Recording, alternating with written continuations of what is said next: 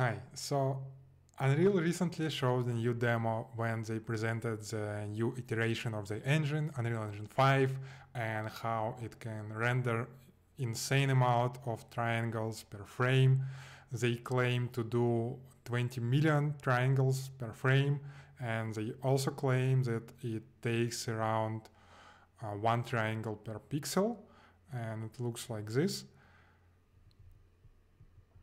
Yeah, so basically each triangle has its own color, so it looks like noise, but what it means really is that each pixel has a separate triangle. Well, first of all, they render at 1440p, and that requires only 3 million triangles, not 20, so they like around 5 to 7 times rendering more than they need to, but that's not the point. It's still very, very impressive. So, and some news tech journalists think that it's meant to ridicule web developers. Well, I am a web developer, so I thought, hey, we can do that, right? We can do that as well. So I built a prototype, here it is, and basically what I'm going to do is I'm going to render a web page, and each pixel will be its own separate div. Let's see how it works.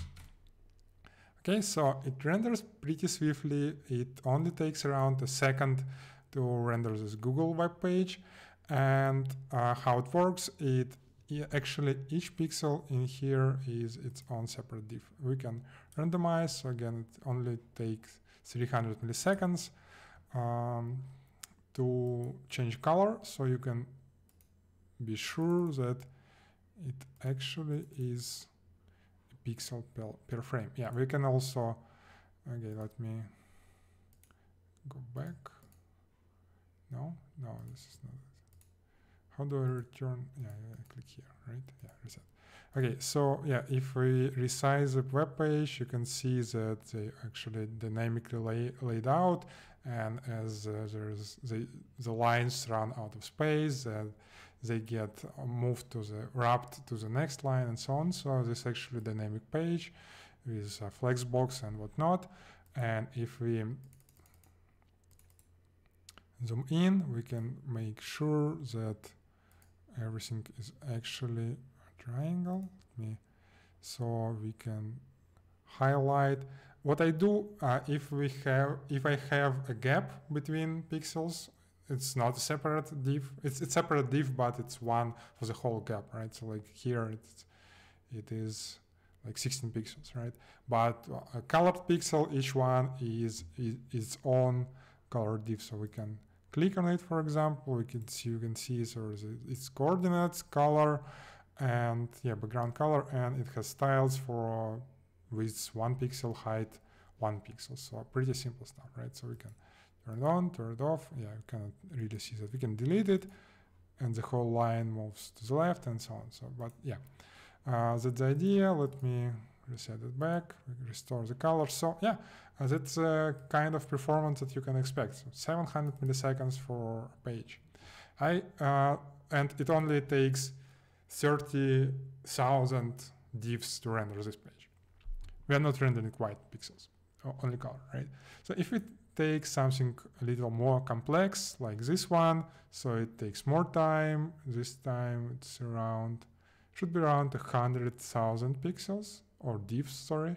Yeah, and it takes 9 seconds, and the frames per second, if we have to render each frame, would be 0.1 frame per second. But actually Chrome is pretty slow with those. If we go to Firefox, it should be faster.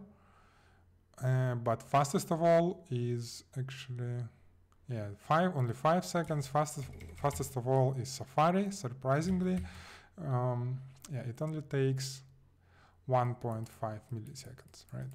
Seconds, sorry. And it almost hits a frame per second. Not quite, but almost.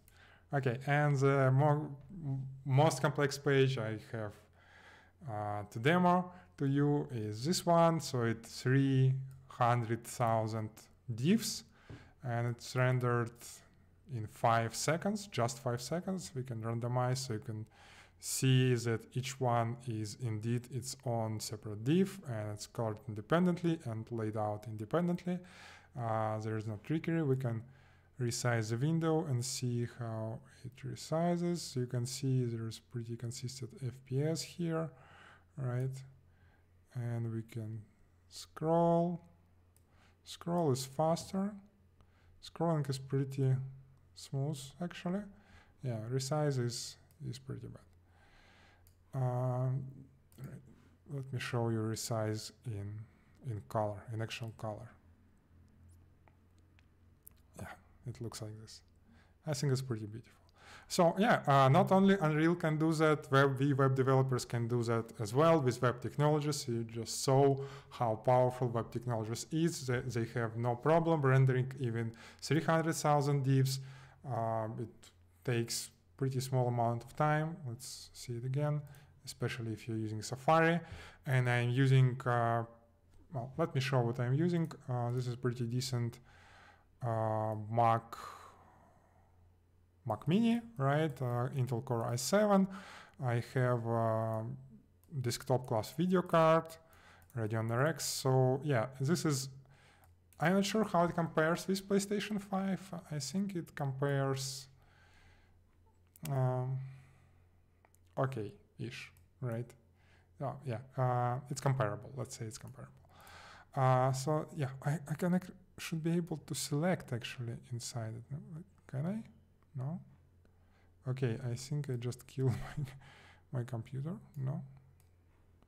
No selection for me. Okay, so that's unfortunate. But here we have it. Web technologies, beauty and power of web technologies. We can do anything that specialized C++ software can do as well.